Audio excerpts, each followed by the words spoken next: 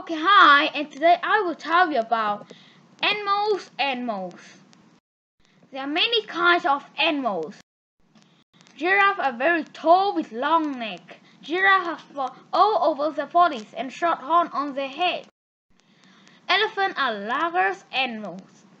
Elephants have long trunks. They live in grassland and forest. Snow leopards live in cold mountains. They have thick fur to keep them warm. These camels has a long winter coat. Camels can live for a long time without food or water. The fox is in the fox family.